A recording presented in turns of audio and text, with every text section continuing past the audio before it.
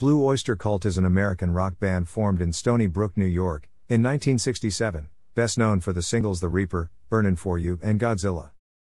They have sold 25 million records worldwide, including 7 million in the United States alone. The band's music videos, especially Burnin for You, received heavy rotation on MTV when the music television network premiered in 1981, cementing the band's contribution to the development and success of the music video in modern popular culture. Blue Öyster Cult's longest-lasting and most commercially successful lineup included Donald "Buck" Dharma Roser, Eric Bloom lead vocals, stun guitar, Alan Lanier, Joe Bouchard, and Albert Bouchard. The band's current lineup still includes Bloom and Roser, in addition to Danny Miranda, Richie Castellano, and Jules Radino. The duo of the band's manager Sandy Pearlman and rock critic Richard Meltzer, who also met at Stony Brook University, played a key role in writing many of the band's lyrics. Blue Öyster Cult was formed in 1967 as Soft White Underbelly in a communal house at Stony Brook University on Long Island when rock critic Sandy Pearlman overheard a jam session consisting of fellow Stony Brook classmate Donald Roser and his friends. Pearlman offered to become the band's manager and creative partner, which the band agreed to. The band's original lineup consisted of guitarist Roser, drummer Albert Bouchard, keyboardist Alan Lanier, singers Jeff Cagle and Leigh Brownstein, and bassist Andrew Winters. In October 1967, the band made their debut performance as Steve Noonan's backing band at the Stony Brook University Gymnasium, a gig booked by Pearlman. The band's name came from Winston Churchill's description of Italy as the soft underbelly of the Axis. Pearlman was important to the band. He was able to get them gigs and recording contracts with Elektra and Columbia. And he provided them with his poetry for use as lyrics for many of their songs, including Astronomy. Writer Richard Meltzer, also a Stony Brook University student, provided the band with lyrics from their early days up through their most recent studio album. In 1968, the band moved in together at their first house in the Thomaston area of Great Neck, New York. The band recorded an album's worth of material for Elektra Records in 1968. Brownstein played his final show as Soft White Underbelly's lead singer in the summer of 1969, opening for the band at Stony Brook University. His departure led Elektra to shelve the album recorded with him on vocals. Eric Bloom was hired by the band as their acoustic engineer and eventually became lead singer, replacing Brownstein, through a series of 3 unlikely coincidences. One of which was Lanier decided to join Bloom on a drive to an upstate gig, where he spent the night with Bloom's old college bandmates and got to hear old tapes of Bloom's talent as lead vocalist. Because of this, Bloom was offered the job of lead singer for Soft White Underbelly. However, a bad review of a 1969 Fillmore East show caused Pearlman to change the name of the band, first to Oaxaca, then to the Stockforest Group. Pearlman also gave stage names to each of the band members, but only Buck Dharma kept his. The band recorded yet another album's worth of material for Elektra, but only one single was released, and only in a promo edition of 300 copies, on Elektra Records. The album featured Bloom as their main lead singer, but Roser also sang lead on a few songs, a pattern of sharing lead vocals that have continued throughout the band's career. Under Bloom, Soft White Underbelly and Stockforest Group became Stony Brook University house bands which were popular on campus. After a few more temporary band names, including the Santos Sisters, the band settled on Blue Öyster Cult in 1971.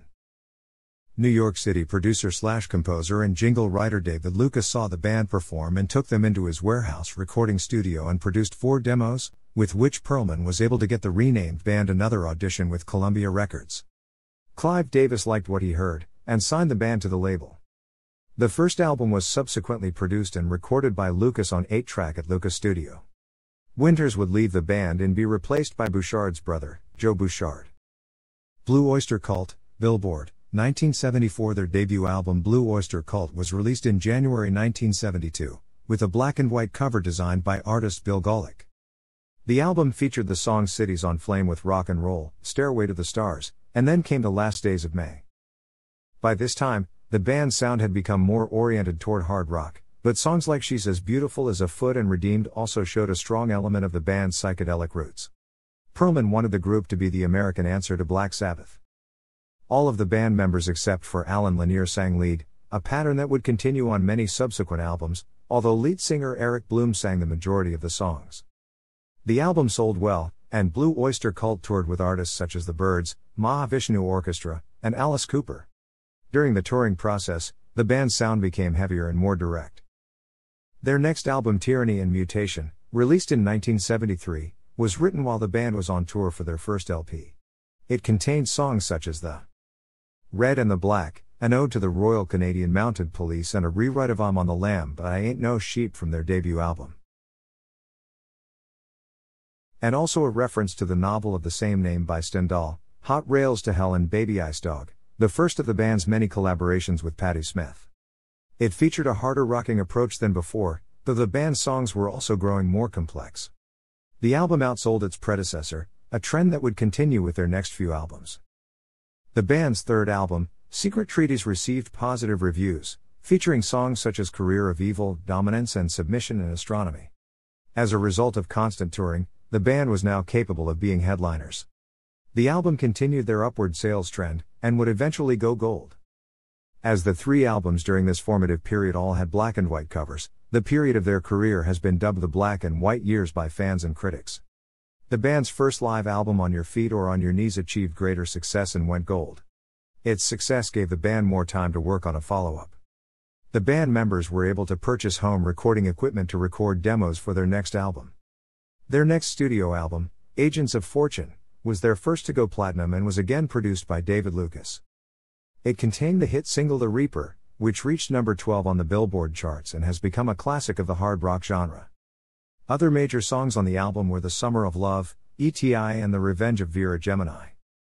Having recorded demos of the songs at home before recording the album, the band's songwriting process had become more individual, with none of the songs featuring the collaborative writing between the band members that had been common on their earlier albums. Although the albums still featured their trademark hard rock with sinister lyrics, the songs had become more conventional in structure, and the production was more polished. For the first and only time, the album featured lead vocals from all 5 band members, with Alan Lanier singing lead on the song True Confessions. With Albert Bouchard singing lead on 3 songs and Joe Bouchard and Donald Roser singing lead on 1 each, Eric Bloom ended up taking the lead on only 4 of the album's 10 songs. For the tour, the band added lasers to their light show, for which they became known. They were among the first acts to use lasers in performance. Their next album, Spectres, had the FM radio hit Godzilla, and would become one of the band's better-selling albums, with other well-known songs like I Love the Night and Goin' Through the Motions. However, its sales were not as strong as those for the previous album, going gold but not platinum, becoming their first album to sell less than its predecessor. It featured even more polished production, and continued the trend of the lead vocals extensively shared between members, although Alan Lanier did not sing lead. As with the previous album, Eric Bloom sang lead on fewer than half the songs. The band then released another live album, Some Enchanted Evening. Though it was intended as another double live album in the vein of On Your Feet or On Your Knees, Columbia insisted that it be edited down to single album length. It was a resounding commercial success, becoming Öyster Cult's most popular album and eventually selling over 2 million copies. It also revealed that while the band's studio work was becoming increasingly well-produced, they were still very much a hard rock band on stage. 1977 publicity photo with the 1971-81 lineup, L.R., Donald Buck Dharma Roser, Eric Bloom, Albert Bouchard, Alan Lanier, Joe Bouchard. It was followed by the studio album Mirrors.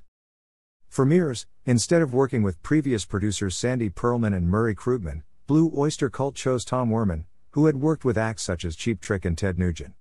It featured the band's glossiest production to date. It also gave Roser, the lead vocalist on the band's biggest hits, bigger prominence as a vocalist, singing lead on 4 of the 9 songs. However, the resulting album sales were disappointing. Pearlman's association with Black Sabbath led to Sabbath's Heaven and Hell producer Martin Birch being hired for the next Öyster Cult record. The album found the band returning to their hard rock roots, and although both of the Bouchard brothers and guitarist Roser all got lead vocal turns, Bloom would sing the majority of the tracks. The result was positive, with Cultosaurus Erectus receiving good reviews. The album went to number 12 in the United Kingdom, but did not do as well in the United States. The song Black Blade, which was written by Bloom with lyrics by science fiction and fantasy author Michael Moorcock, is a kind of retelling of Moorcock's epic Elric of Melnibone saga. The band also did a co-headlining tour with Black Sabbath in support of the album, calling the tour Black and Blue. Birch produced the band's next album as well, Fire of Unknown Origin, which peaked at number 24 on the Billboard 200, becoming the band's highest charting album. The biggest hit on this album was the top 40 hit Burnin' For You, a song Öyster had written with a Richard Meltzer lyric. He had intended to use it on his solo album, Flat Out, but he was convinced to use it on the Blue Öyster Cult album instead. The revival of the band's heavier sound continued, albeit with fairly heavy use of synthesizers and some noticeable new wave influence on a few tracks. It contained other fan favorites such as Joan Crawford and Veteran of the Psychic Wars, another song co-written by Moorcock. Several of the songs had been written for the animated film Heavy Metal, but only Veteran of the Psychic Wars was actually used in the movie. The album marked a strong commercial resurgence for the band and achieved gold status, their first studio album since Spector's to do so. During the tour for Fire of Unknown Origin, Albert Bouchard had a falling out with the others and left the band, and Rick Downey replaced him on drums. This marked the end of the band's original and best-known lineup. After leaving the band, Albert Bouchard spent 5 years working on a solo album based on Sandy Pearlman's poem Imaginos. Blue Öyster Cult also released a third live album, Extraterrestrial Live. The band then went to the studio for the next album, The Revolution by Night, with Bruce Fairbairn as producer. After 2 albums of a return to a harder rocking sound, the band adopted a more radio-friendly, AOR-oriented sound with Fairbairn providing a 1980s-style production. This approach met with some success, especially on its highest charting single, Roser's Shooting Shark, co-written by Patti Smith and featuring Randy Jackson on bass, which reached number 83 on the charts. Bloom's Take Me Away, achieving some FM radio play.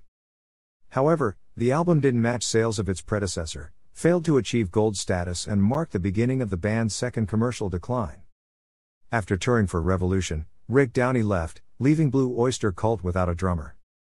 Bach reunited with Albert Bouchard for a California tour in February 1985, infamously known as the Albert Returns Tour. This arrangement was only temporary and caused more tensions between the band and Bouchard, since he had thought he would be staying on permanently, which wasn't the case. The band had only intended to use him as a last-minute fill-in until another drummer could come on board, which resulted in Bouchard's leaving after the tour. Alan Lanier also quit the band shortly thereafter, leaving them without a keyboardist and with only 3 remaining original members. This incarnation of the band would sometimes be referred to as 3-ock by fans, a pun on the number of original members left. Blue Öyster Cult hired drummer Jimmy Wilcox and keyboardist Tommy Svanchek to finish the album Club Ninja, which was poorly received, with only Dancin' in the Ruins one of several songs on the record written entirely by outside songwriters, enjoying minimal success on radio and MTV. The best-known original on the album is Perfect Water, written by Dharma and Jim Carroll. While the band members have generally been disparaging about the album in retrospect, Joe Bouchard has stated that Perfect Water is perfect genius. The band toured in Germany, after which bassist Bouchard left, leaving only 2 members of the classic lineup, Eric Bloom and Donald Roser. Some people referred to the band as 2 Öyster Cult during this period. John Rogers was hired to replace Joe, and this version of the band finished out the 1986 tour. After it wound up that year, the band took a temporary break from recording and touring. When Blue Öyster Cult received an offer to tour in Greece in the early summer of 1987, the band reformed. Wilcox quit while Svanchek was fired for making excessive financial demands. Alan Lanier then was offered to rejoin and agreed, so the new lineup now featured 3 founding members, along with John Rogers returning on bass and Ron Riddle as their newest drummer. Columbia Records was not interested in releasing the Imaginos project as an Albert Bouchard solo album, so it was arranged for the record to be released in 1988 by Columbia as a Blue Öyster Cult album, with some new lead vocal overdubs from Bloom and Roser and lead guitar overdubs from Roser. These replaced most of Albert Bouchard's lead vocals, as well as many lead guitar parts that had been recorded by session musicians. Joe Bouchard and Alan Lanier had earlier contributed some minor keyboard and backing vocal parts to the album, allowing all 5 original members to be credited. The album didn't sell well, and though the then current Blue Öyster Cult lineup toured to promote Imaginos, promotion by the label was virtually non-existent. When Columbia Records' parent company CBS Records was purchased by Sony and became Sony Music Entertainment, Blue Öyster Cult were dropped from the label. Blue Öyster Cult live in 2006. The band spent the next 11 years touring without releasing an album of new material, though they did contribute 2 new songs to the Bad Channels movie soundtrack, released in 1992, and also released an album of re-recorded songs from the band's original lineup called Cult Classic in 1994. During these years, while the 3 original members remained constant, there were several changes in the band's rhythm section. Ron Riddle quit in 1991 and was followed by a series of other drummers including Chuck Borgie, John Michelli, John O'Reilly and Bobby Rondinelli. As for the bass position, Rogers left in 1995, and was replaced by Danny Miranda. In the late 1990s, Blue Öyster Cult secured a recording contract with CMC Records, and continued to tour frequently. 2 studio albums were released, Heaven Forbid and Curse of the Hidden Mirror. Both albums featured songs co-written by cyberpunk/horror novelist John Shirley. The first mostly featured Miranda on bass and Borgie on drums, though a few tracks feature earliest bassist John Rogers and one track features Rondinelli on drums, who had joined the band near the end of the recording.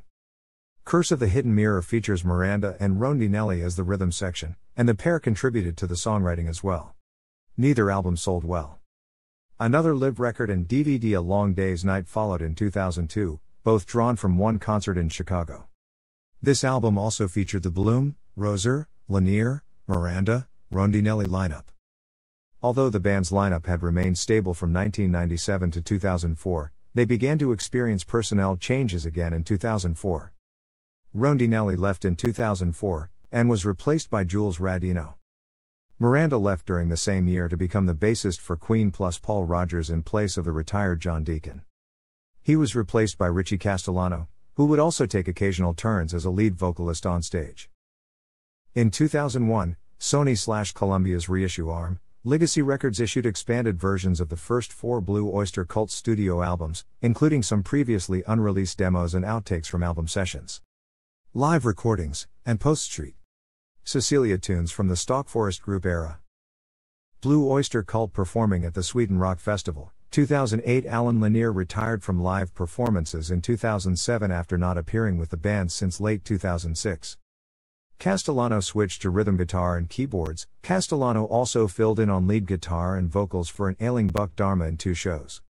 In 2005, and the position of bassist was taken up by Rudy Sarzo, with the band employing Danny Miranda and John Rogers as guest bassists to fill in when Sarzo was unavailable. Sarzo then joined as an official member of the band, although Rogers continued to occasionally fill in when Sarzo was busy. In February 2007, the Sony Legacy Remaster series continued, releasing expanded versions of studio album Spectres and live album Some Enchanted Evening. In June 2012, the band announced that bassist Rudy Sarzo was leaving the band and was being replaced by former Utopia bassist Kasim Sultan. In August of the same year, it was announced that Sony Legacy would be releasing a 17-disc box set entitled The Complete Columbia Albums Collection on October 30, 2012. The set includes the first round of the remastered series plus the long-awaited remastered versions of On Your Feet or On Your Knees, Mirrors, Cultosaurus Erectus, Fire of Unknown Origin, Extraterrestrial Live, The Revolution by Night, Club Ninja, and Imaginos. Also exclusive to this set are 2 discs of rare and unreleased B-sides, demos and radio broadcasts. Also in 2012, celebrating the 40th anniversary of Blue Öyster Cult, the then current incarnation of the band reunited for the first time in 25 years with other original members Joe and Albert Bouchard and Alan Lanier as guests for a special event in New York. Founding keyboardist/guitarist Alan Lanier died of chronic obstructive pulmonary disease on August 14, 2013. In 2016, Albert Bouchard played again as guest with the current lineup of the band, playing at shows in New York, Los Angeles, Dublin, and London, where Bach played the album Agents of Fortune in its entirety. The shows featured songs from Agents of Fortune that had either not been played live before, songs that had not been played since the album's debut tour, Morning, Final, and songs that were either no longer or never were played frequently, as well as the fan-favorite 5 guitars, which had not been played since Albert initially left the band in 1981. Albert played in the following songs at the show: The Revenge of Vera Gemini, Sinful Love, Tattoo Vampire, Morning Final, Tenderloin, Debbie, Denise, Cities on Flame with Rock and Roll, and 5 guitars. In a May 2017 appearance on Castellano's Band Geek podcast, Bloom confirmed that there were tentative plans to release a new album in 2018 and that the band was currently considering offers from multiple record labels. He also stated that former bassist Danny Miranda would be playing with the band for the remainder of the year due to Sultan's prior touring commitments with Todd Rundgren. During the same year, the band's official website started to list Miranda as an official member, stating that Miranda had returned to Bach in early 2017. Blue Öyster Cult performs in Edmonton, Alberta, Canada. 2012 Buck Dharma stated in February 2019 that the band would be recording a new album to be released by fall. On July 10, 2019, it was announced that the band had signed to Frontiers Music, and would in fact be releasing the new album in 2020. It's been a long time since Buck's last studio album. Recording with Danny, Richie and Jules should be a great experience as we've been touring together for years. And Buck and I look forward to including them in the creative and recording process, said Bloom. The current band is great and has never been recorded other than live, so we feel now's the time for new songs to be written and recorded. About half of the songs for the new record exist and the rest will be finished during the process. Added Buck Dharma. In February 2020, Richie Castellano posted a short video to Facebook featuring himself and Eric Bloom, stating that the band are working on the new Blue Öyster Cult record remotely by using Connection Open online audio collaboration tool. In August 2020, the band announced on their website that their 15th studio album The Symbol Remains would be released on October 9, 2020. The span of 19 years between Curse of the Hidden Mirror and The Symbol Remains marks the longest gap between studio albums in Blue Öyster Cult's career. The album was released to great critical reception, with tracks such as Box in My Head and Nightmare Epiphany often praised as a return to form after the band had seemingly turned away from rock and towards pop. Blue Öyster Cult is a hard rock band, whose music has been described as heavy metal, psychedelic rock, occult rock, biker boogie, acid rock, and progressive rock. They have also been recognized for helping pioneer genres such as stoner metal and speed metal. The band has also experimented with additional genres on specific albums. An example of this is Mirrors. The band is influenced by artists such as Alice Cooper, Grateful Dead, The Doors, Jefferson Airplane, MC5, The Blues Project, Jimi Hendrix, and Black Sabbath. While Blue Öyster Cult has been noted for heavy rock, they would often add their own tongue-in-cheek style. Keeping with their image, the band would often include out-of-context fragments of Perlman's The Soft Doctrines of Imaginos into their lyrics, giving their songs cryptic meanings. Additionally, the band would keep a folder of Meltzer's and Perlman's word associations to insert into their music. The hook and cross logo, one variant of the lead symbol in alchemy, also used to represent the planet Saturn in astrology. The name Blue Öyster Cult came from a 1960s poem written by manager Sandy Perlman.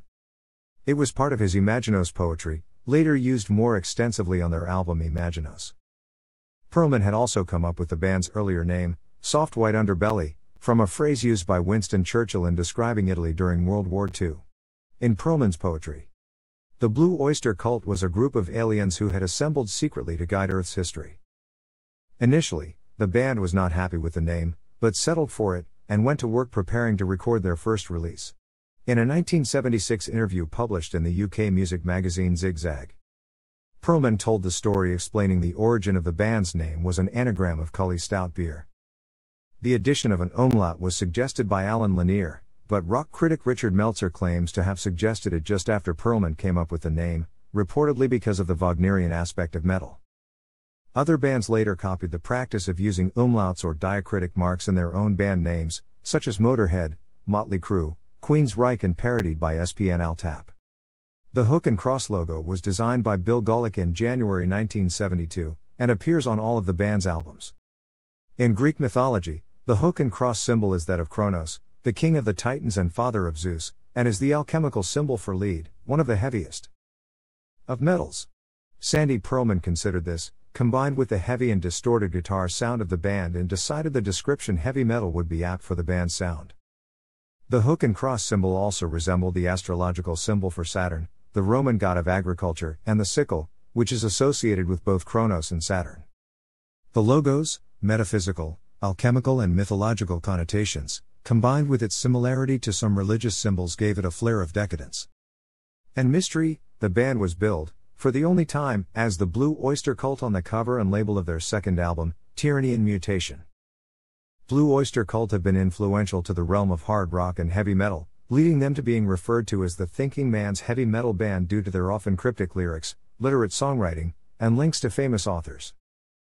They have influenced many acts including Iron Maiden, Metallica, Fate's Warning, Iced Earth, Kiri Thungal, Alice in Chains, Twisted Sister, Rat, Steel Panther, Green River, Body Count, Possessed, Candlemass, Saint Vitus, Trouble, Opeth, White Zombie, Failure Talk, Him, Turbo Negro, Radio Birdman, The Cult, The Minutemen, Firehose, Hoodoo Gurus, Widespread Panic, Queens of the Stone Age, Humphreys McGee, Stabbing Westward, Royal Trucks, and Mo. The band's influence has extended beyond the musical sphere. The lyrics of Astronomy have been named by author Sean Street. Gene is inspirational to the later chapters of his fantasy novel Clotho's Loom, wherein Sandy Pearlman's Four Winds bar provides the setting for a portion of the action. Titles and lines from the band's songs provided structure and narrative for the third Robert Galbraith novel, Career of Evil. Their hit single The Reaper was featured in the famous Saturday Night Live sketch More Cowbell. The original recording was produced at the record plant in New York by David Lucas, who sang background vocals with Roser, and introduced the now famous cowbell part, which may have been played by himself, Albert Bouchard, or Eric Bloom. The Reaper was also used in writer-slash-director John Carpenter's horror film classic, Halloween, the opening sequence of the miniseries adaptation of The Stand by Stephen King. And covered by the Mutton Birds for Peter Jackson's horror comedy film The Frighteners. The Reaper was also used throughout the comedy film The Stone Age and plays a role in its storyline. In the film Gone Girl, the song plays on the radio during a car driving scene with actor Ben Affleck. The song was also used as the opening theme and main story element in the 1996 FMV computer game Ripper, by Take-Two Interactive, and was also featured in the 2021 video game Returnal.